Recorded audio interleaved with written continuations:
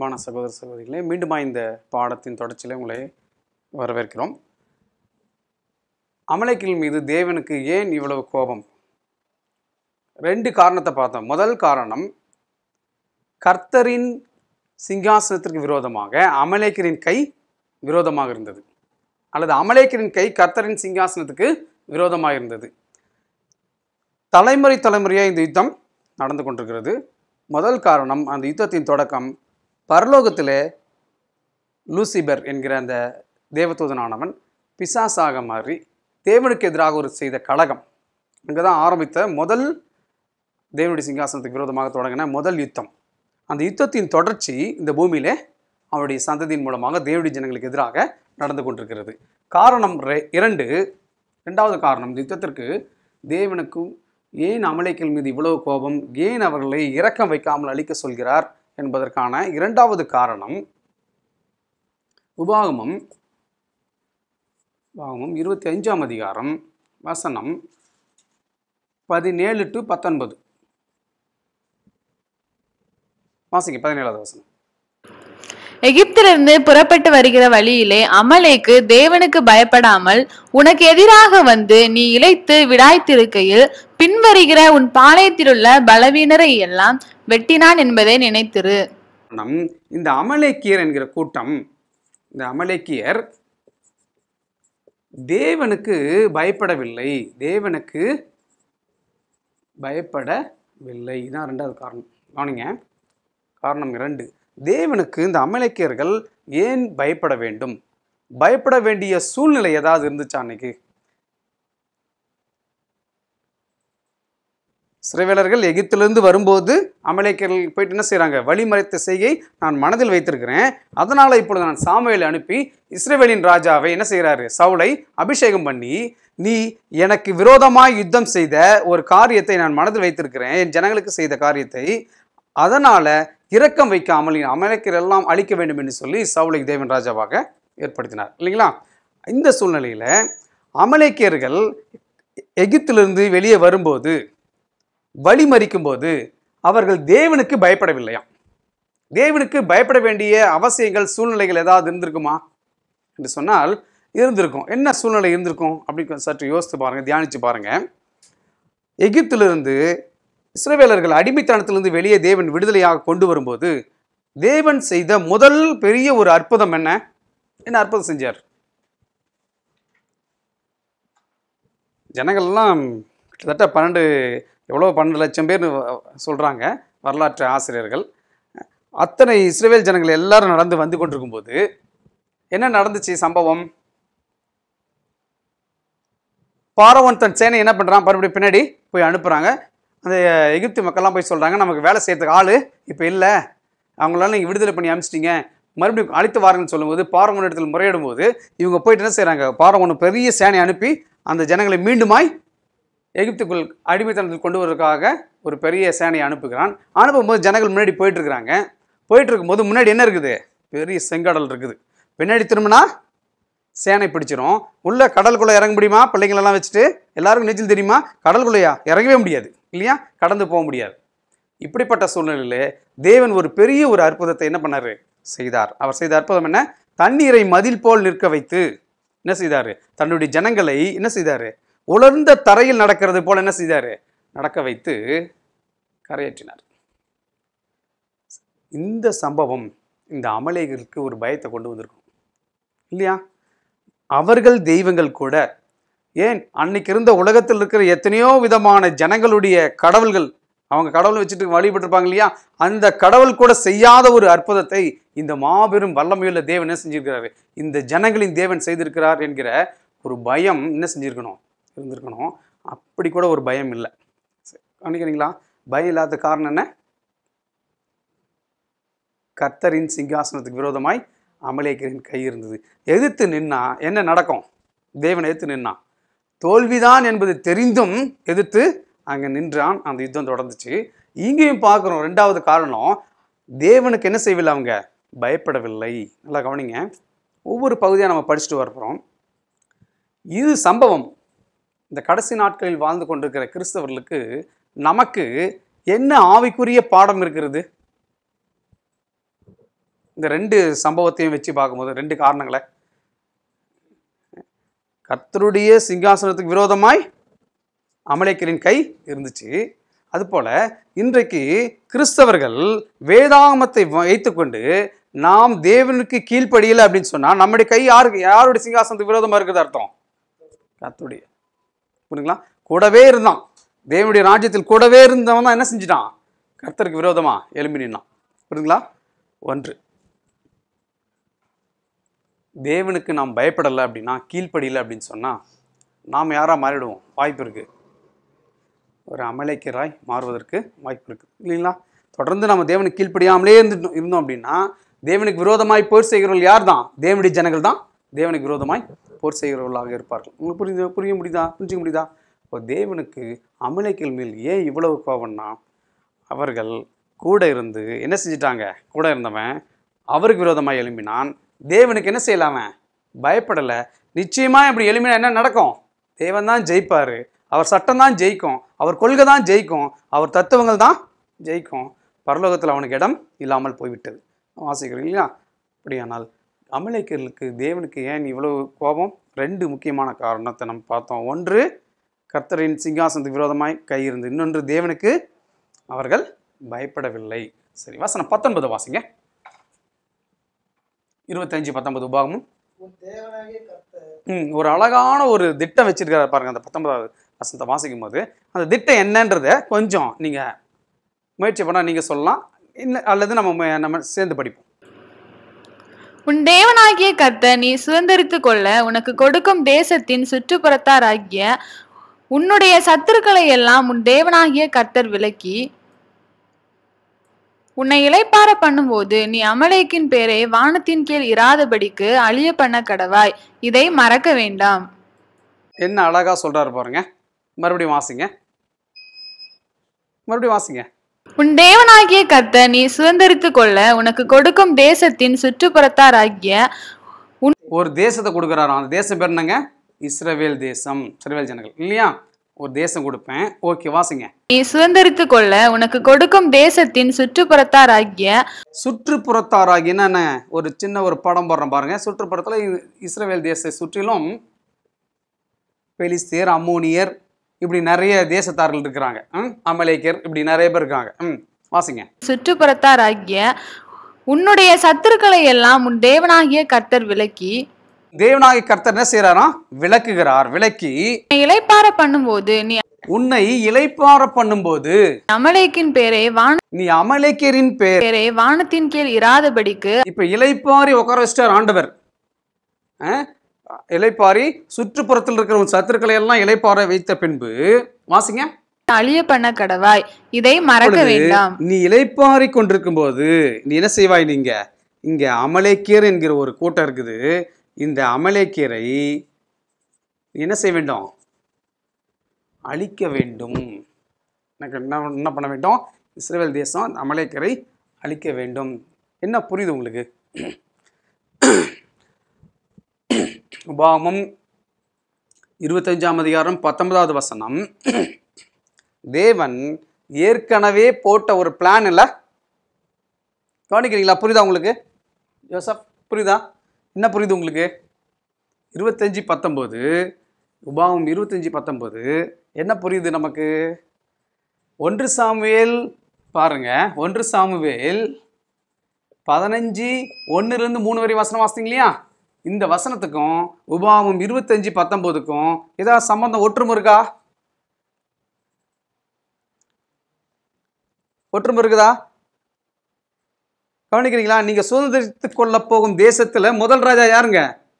யாரை? சாமுவேலை கொண்டு எந்த ராஜாவை அபிஷேகம் பண்றாரு? சாமுவேல் யாரை அபிஷேகம் பண்ணார் ராஜாவா? சவுலை இல்லையா? அப்போ இங்க சவுல் என்கிற ஒருத்தர் வருவான். எந்த ராஜாவோ அது, அந்த எந்த ராஜான்னு சொல்லல, ராஜாவை ஏற்படுத்துவேன் உங்களுக்கு தேசத்தை கொடுத்து. அப்பொழுது அந்த ராஜா யார் அழிக்கணும்? போயிட்டு அமலேக்கியரை அழிக்கணும். உபாகமம் 25:19 பின்பு நடக்கக்கூடிய ஒரு தேசத்தின் ராஜாவுக்கு வைத்த ஒரு தீர்க்க தரிசனம் மாதிரி இல்லை? தீர்க்க தரிசனம் மாதிரி இல்லை? ராஜா பேர் தெரிய பேர்லாம் சொல்லலை ஆண்டவர். இந்த தேசத்தில் போய் உங்களை இளைப்பாற பண்ணுவேன், அங்கே நீங்கள் ஒரு ராஜா கேட்பீங்க, அந்த ராஜாவை எழுப்புவேன், உங்கள் சுற்றுப்புறத்தார் உங்களை சுற்றி தேசத்தில் இருக்கிற சத்துருக்களை எல்லாம் என்ன செஞ்சிடும், நான் விலக்கிடுவேன். விலக்கிட்ட பின்பு அமலேக்கியர் என்கிற ஒரு கூட்டம் அப்போ இருக்கும், வரும். அப்பொழுது ஒரு ராஜாவை நான் ஏற்படுத்தணும். பார்த்தீங்களா, இந்த ராஜா போயிட்டு என்ன செய்யணும், இரக்கம் வைக்காமல் புருஷரையும் ஸ்திரீகள் குழந்தைகள் ஆடு மாடு ஒட்டகம் எல்லாத்தையும் என்ன செய்யணும், அழிக்க வேண்டும் என்று சொல்லி தேவன் ஏற்கனவே போட்ட ஒரு பிளான். எங்கே வாசிக்கிறோம் அந்த பிளானை? 1 சாமுவேல் 15:1-2-3 வாசிக்கிறோம். உங்களுக்கு புரியுதுங்களா? ஏற்கனவே தேவன் என்ன செஞ்சுக்கிறாரு, இதை ஒரு திட்டமாக ஸ்கிரிப்ட் போட்டு வச்சுக்கிறார். இதை நான் மனசில் வச்சிருக்கிறேன். என் ஜனங்களுக்கு விரோதமாய் செய்த காரியங்களை இவங்களை முற்றிலும் வேரோடு என்ன செய்ய வேண்டும், அழிக்க வேண்டும் என்று சொல்லி தேவன் பிளான் பண்ணி வச்சிருக்கிறாரு. இப்போ என்ன செஞ்சிருக்கணும் சவுல்? உபாகமம் 25:19 ஒரு ராஜா, இஸ்ரவேல் ராஜாவுக்கு போட்ட பிளான் அது இல்லைங்களா? அந்த பிளான் 1 சாமுவேல் 15:1-3 யாரை பார்க்குறோம், நம்ம சவுலை பார்க்குறோங்க.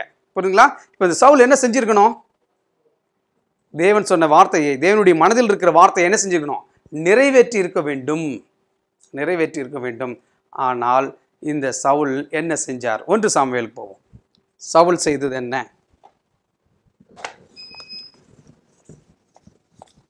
சவுல் செய்தது என்ன செஞ்சார் அப்படின்றத பார்ப்போம். 1 சாமுவேல் 15ஆம் அதிகாரம். 1 சாமுவேல் 15 எடுத்துக்கோங்க. 15. அமலேக்கியரின் ராஜாவாகிய ஆகாகை உயிரோடே பிடித்தான். ஜனங்கள் யாவரையும் பட்டயக்கருக்கினாலே சங்காரம் பண்ணினார்கள். யாரை பிடிக்கிறான் ராஜா? வாசிங்க. அமலேக்கியரின் ராஜா பேர் என்ன? இது அண்டர்லைன் படிக்கும், ரொம்ப முக்கியமானது. அமலேக்கியரின் ராஜா யார்? அவர் பேரு ஆகாக். ஆகாக்கை உயிரோடு பிடித்தான். சவுலும் ஜனங்களும் ஆகாகையும் ஆடு மாடுகளில் முதல் தரமானவைகளையும் 2ஆம் தரமானவைகளையும் ஆட்டுக்குட்டிகளையும் நலமான எல்லாவற்றையும் அழித்து போட மனதில்லாமல் தப்ப வைத்து அற்பமானவைகளும் உதவாதவைகளுமான சகல வஸ்துக்களையும் முற்றிலும் அழித்து போட்டான். எதெல்லாம் விட்டுறாங்க கவனிங்க அந்த வசனத்தில். சவுலும் ஜனங்களும் ஆகாகையும் ஆடு மாடுகளில் முதல் தரமானவைகளையும் 2ஆம் தரமானவைகளையும் ஆட்டுக்குட்டிகளையும் நலமான எல்லாவற்றையும் அழித்து போட மனதில்லாமல் தப்ப வைத்து.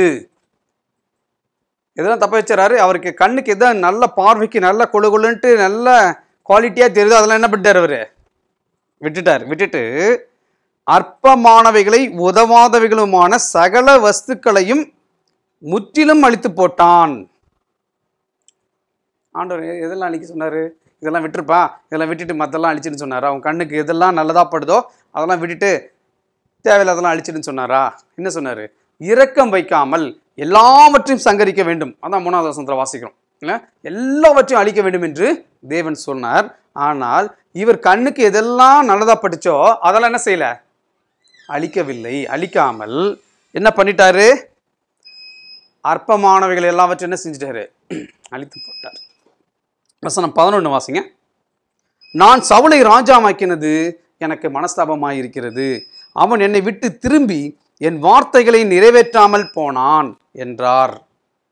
ஆண்டவர் தேவனாகி கர்த்தர் சவுலை எதற்கு ராஜாவாக்கினாரு? தேவனுடைய வார்த்தையை நிறைவேற்றுவதற்கு அவனை ராஜாவாக்கினாரு. ஆனால் தேவனுடைய வார்த்தையை சவுல் நிறைவேற்றாமல் என்ன பண்ணிட்டார்? அவர் முற்றிலும் அழிக்க சொன்னார். ஆனால் என்ன செஞ்சிட்டார்? இவர் அற்பமானவைகளை அழிச்சிட்டு இவர் கண்ணுக்கு எதெல்லாம் நல்லதா பட்டுச்சோ அதெல்லாம் என்ன பண்ணிட்டார்? இவர் அழிக்கவில்லை. கவனிக்கிறீங்களா? அழிக்கவில்லை. இதனால் கர்த்தருக்கு என்ன வந்துடுச்சு? சவுலை ராஜாவாக்கினதுக்காக மனஸ்தாபம் படுகிறார். கவனிங்க, மனஸ்தாபம் படுகிறார். இப்படி செய்வார் சவுல், இப்படி செய்வார்னு தேவனுக்கு தெரியுமா தெரியாதா? கண்டிப்பாக தெரியும்ல. அவர் எல்லாம் தெரிஞ்சவர். அவர் நீங்கள் நாளைக்கு என்ன செய்ய போகிறீங்க, நான் நாளைக்கு என்ன செய்ய போகிறேன், இன்றைக்கு என்ன செய்ய போகிறேன்றது எல்லாவற்றையும் அவர் அறிந்திருக்கிறார். அப்படி இருந்து ஏன் சவுலை தேவன் ராஜாவாக்கினார்? புரிஞ்சுக்க முடியுது அவங்களால? சவுலை ஏன் ராஜாவாக்கினார்? இப்போ பாருங்கள், ஒவ்வொருத்தரும் மேலேயும் தேவன் அன்பு வச்சிருக்கிறார். நிச்சயமாக நம்ம இதுதான் செய்ய போகிறோன்றது அவருக்கு தெரியும். தெரிஞ்சாலும் ஆனால் தகப்பன் எப்படி தன் பிள்ளை மீது அன்பு வச்சிருக்கிறார்ன்றதை காட்டுறார். புரியுதுங்களா? எல்லாமே தெரியும் தான் அவருக்கு, எல்லாமே தெரியாது எதுவுமே இல்லை. ஆனாலும் தேவன் என்ன செய்கிறாரு? அப்படிப்பட்டவனையும் நேசிக்கிறார். அவன் தான் விலகி போகிறான், தேவனுடைய வார்த்தையை நிறைவேற்றாமல் விலகி போகிறான். இப்போ தேவனுடைய வார்த்தையை இவன் நிறைவேற்றாமல் போனதுனால மீண்டும் சாமுவேலை கொண்டு, எந்த சாமுவேல் தீர்க்கதரிசி கொண்டு ராஜாவாக்கினாரோ சவுலை, அதே சவுலிடம் அபிஷேகம் பண்ணின அந்த சாமுவேல் தீர்க்கதரிசி போயிட்டு ஒரு வார்த்தை சொல்கிறாரு, தேவன் அனுப்புகிறார். என்ன அனுப்புகிறார் பாருங்க, 1 சாமுவேல் 15ஆம் அதிகாரம் வசனம் 26. சாமுவேல் சவுலை பார்த்து, நான் உம்மோடே கூட திரும்பி வருவதில்லை, கர்த்தருடைய வார்த்தையை புறக்கணித்தீர், நீர் இஸ்ரவேலின் மேல் ராஜாவா இராதபடிக்கு கர்த்தர் உம்மையும் புறக்கணித்து தள்ளினார் என்றான். கர்த்தர் உம்மையும் புறக்கணித்து தள்ளினார் என்றான். விஷயம் பாருங்க, ஏன் சவுல் ராஜாவா இராதபடிக்கு ஆண்டவர் தள்ளினார்? காரணம் என்ன? கர்த்தருடைய வார்த்தைகளை அவன் என்ன செஞ்சான்? புறக்கணித்து விட்டான். தேவனுடைய வார்த்தையை புறக்கணிக்கும் போது தேவன் என்ன செஞ்சிடறாரு? மனஸ்தாபப்பட்டு, என் வார்த்தைக்கு நீ கீழ்ப்படியாமல் போயிட்டப்பா, இனி நீ ராஜாவாயிராதபடிக்கு நானும் உன் என்ன செய்கிறேன், நான் புறம்பே தள்ளுகிறேன்றார். தேவன் மனஸ்தாபப்பட்டு, தேவன் விருப்பப்பட்டு இவனுக்கிட்ட ஒரு வாய்ப்பை கொடுக்குறார். இல்லை கவனிங்க, ஒரு வாய்ப்பு அவனுக்கு கொடுக்கப்படுது. நீங்கள் வேதாகமத்தில் பார்த்தீங்கன்னா 12 சீஷர்களில் ஒரு சீஷன் யார்? யூதாஸ். அவன் திருடன் என்று வேதம் சொல்லுகிறது. பணப்பை அவங்கள்ட்ட தான் ஆர்டர் கொடுத்துருந்தார். காசுக்கு ஆசைப்பட்டவன், பண ஆசை, பொருளாசை உடையவனாக இருந்தான். கடைசி வரையும் அவன் என்ன செய்யல, அவன் மாற்றிக்கொள்ளவில்லை. ஆனாலும் ஏன் அவனிடம் அந்த பொறுப்பு கொடுக்குறாரு? சற்று யோசித்து பாருங்க. நான் ஒரு திருடன், நீங்கள் என்னை நம்பி ஒரு ட்ரெஸரர் பதவி எனக்கு கொடுத்தீங்கன்னா எப்படி இருக்கும்? நான் என்ன செய்வேன்? நான் என்ன செய்யணும்? ஐயோ, என்னை நம்புறீங்க, இந்த சபை என்னை நம்புது, இந்த நிர்வாகம் என்னை நம்புது என்று சொல்லி நான் என்ன செய்யணும்? நான் என்னுடைய குணத்தை நான் மாற்றுவதற்கு தேவனிடத்தில் பிரயாசப்படணும். ஆண்டவரே, என்னை நம்பி இப்படிப்பட்ட ஒரு காரியத்தை கொடுத்துருக்கீங்களே, என் இருதயத்தை மாற்றுங்க, நான் இனியாவது என்ன செய்யணும்? நல்லவனா வாழணும், நல்ல பேர் எடுக்கணும், இனி நான் திருடன் என்று பேர் எடுக்கக்கூடாது அப்படின்ற ஒரு எண்ணம் எனக்கு வரணும். என்னை நம்பி கொடுத்துருக்குறாங்க இவ்வளோ பெரிய ஆஸ்தியை, இப்போ நான் அதை என்ன செய்யக்கூடாது? நான் அதை மீண்டும் நான் என்னுடைய அந்த திருடன் என்ற பழி என் மேலே இருக்குது இல்லையா? திருடனா ஏதோ திருடு இருக்கிறேன், அந்த திருடனா இருக்கிறபடினால மீண்டும் நான் திருடனா என்ன ஆகும்? அது கெடுள்ள ஒரு நிலைமையாக மாறிடும். இப்போது நம்ம என்ன பார்க்குறோம்? ஆண்டவர் ஏன் அந்த பொறுப்பை கொடுக்குறாருன்னா, இதை வச்சாவது நீ திருந்துவியா, பணம் மாறுவியா, உன் நம்பி கொடுத்துருக்குறேன், இப்பயாச்சும் நீ என்ன செய்வி, நீ எனக்கு கீழ்ப்படிவியா அப்படின்னு ஆண்டவர் என்ன செய்கிறாரு? எதிர்பார்க்குறார். அப்படிதான் சாமுவேலை கொண்டு தேவன் சவுலை என்ன பண்ணார்? ராஜாவாக மாற்றுகிறார். சரி, இந்த மனுஷனை எப்படி ராஜாவாக்கினார்? இந்த சவுல் எந்த நிலைமையிலிருந்து ராஜாவானார் என்பதை கொஞ்சம் சற்று வேதத்திலிருந்து படிப்போம். எந்த நிலையிலிருந்து சவுலை ராஜாவாக்கினார் தேவன்? எந்த நிலையிலிருந்து சவுலை தேவன் ராஜாவாக்கினார்? இந்த நிலைமையிலிருந்து பாருங்க. 1 சாமுவேல், சவுல் சொல்ற வார்த்தை கவனிங்க, 9:21. 1 சாமுவேல் 9ஆம் அதிகாரம் வசனம் 21. அப்பொழுது சவுல் பிரதியுத்தரமாக, நான் இஸ்ரவேல் கோத்திரங்களிலே சிறிதான பென்யமீன் கோத்திரத்தான் அல்லவா? பென்யமீன் கோத்திரத்துக்கு குடும்பங்களிலெல்லாம் என் குடும்பம் 12 கோத்திரம் இஸ்ரவேல் இல்லைங்களா? அந்த 12 கோத்திரத்துல சின்ன கோத்திரம் எதுவும்? பென்யமீன் கோத்திரம். வாசிங்க. நான் இஸ்ரவேல் கோத்திரங்களிலே சிறிதான பென்யமீன் கோத்திரத்தான் அல்லவா? பென்யமீன் கோத்திரத்துக்கு குடும்பங்களிலெல்லாம் என் குடும்பம் அற்பமானது அல்லவா? நீ இப்படி அற்பமானது. கோத்திரம்னு பார்த்தா சின்னது, அந்த சின்ன கோத்திரத்துல போய் குடும்பம்னு பார்த்தா அதை விட அற்பமானது. பாருங்க, வாசிங்க. வார்த்தையை என்னிடத்தில் சொல்வானேன் என்றான். சொல்வானேன் சாமுவேலை பார்த்து கேட்கிறாரு, இந்த தேசத்தை ஆளுகிற ராஜாவா தேவன் என்னை அபிஷேகம் பண்றாரு சொல்றியப்பா, நான் பார்த்தீங்கன்னா 12 கோத்திரத்தில் சின்ன கோத்திரம் பென்யமீன் கோத்திரம்னு பார்த்தா சின்ன கோத்திரம், அந்த சின்ன கோத்திரத்தில் குடும்பம்னு பார்த்தா அதை விட அற்பமான குடும்பம் அந்த சின்ன கோத்திரத்துல. அப்போ கடைசி நிலையில் ஒரு எளியவன், ஒரு அற்பமானவன் என்று சொல்லி என்ன செய்கிறார்? தன்னை அவன் அறிக்கையிடுகிறான். அவனுடைய அறிக்கை புரியுதா உங்களுக்கு? இந்த நிலையில் இருக்கிற என்னை கொண்டு போய் தேசத்துக்கு ராஜாவா, எப்படி இதெல்லாம் நடக்குமா, இதெல்லாம் சாத்தியமா அப்படின்னு சொல்கிறார். அப்போது எந்த நிலையிலிருந்து சவுலை தேவன் ராஜாவாக்கினார் பாருங்க. அவன் நிலை என்ன சொல்றான்? நான் ஒரு அற்பமானவன், எளியவன் என்று சொல்றான் இல்லைங்களா? இந்த வசனத்துக்கு இந்த 1 சாமுவேல் 9:21 இந்த சவுல் சொன்ன வார்த்தைக்கு இணையான ஒரு வசனம் வேதாந்தத்தில் இருக்கு பாருங்க. சங்கீதம் 113 வசனம் 7 வாசிங்க. 7-8. 113ஆவது சங்கீதம் 7-8 வசனம் பாருங்க.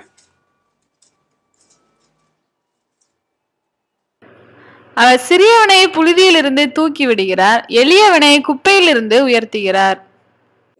புழுதியிலிருந்து தூக்கி விடுகிறார், எளியவனை குப்பையிலிருந்து உயர்த்துகிறார். உயர்த்துகிறாராம்? குப்பையிலிருந்து. வாசிங்க. அவனை பிரபுக்களோடும் தமது ஜனத்தின் அதிபதிகளோடும் உட்கார பண்ணுகிறார். பிரபுக்கள் அப்புறம் ஜனத்தின் அதிபதி இவங்க மத்தியில் என்ன செய்யறாராம்? எளியவனை குப்பையிலிருந்து தூக்கி பிரபுக்கள் மத்தியிலும் ஜனத்தின் அதிபதியின் மத்தியிலும் நிற்க செய்கிறார். கவனிக்கிறீங்களா? எளியவனை பாருங்க. சங்கீதம் 113:7-8 வசனம் யாருக்கு பொருத்தமா இருக்குது? தேவன் எந்த நிலையிலிருந்து சவுலை ராஜாவாக்குறாரு? எளியவனை, அற்பமானவன். 12 கோத்திரம்னு பார்த்தா சின்ன கோத்திரம் பென்யமீன், அந்த கோத்திரத்துலேயும் குடும்பம் சிறிய கோத்திரம், அற்பமான குடும்பம். அற்பமான எளியவனை குப்பையிலிருந்து தூக்கி ராஜாவை ஆண்டவர் வச்சிருக்கிறார். என்ன செஞ்சிருக்கணும் இவர்? யோசித்து பாருங்க. நம்முடைய கடந்த கால வாழ்க்கை எப்படி இருந்தது, இப்போ எப்படி இருக்கிறோம்? அங்கு சம்பவம் இந்த முடிவு காலத்தில் வாழ்கிற நமக்கு ஒரு எச்சரிப்பு இந்த சம்பவத்தை உண்டாக்குது.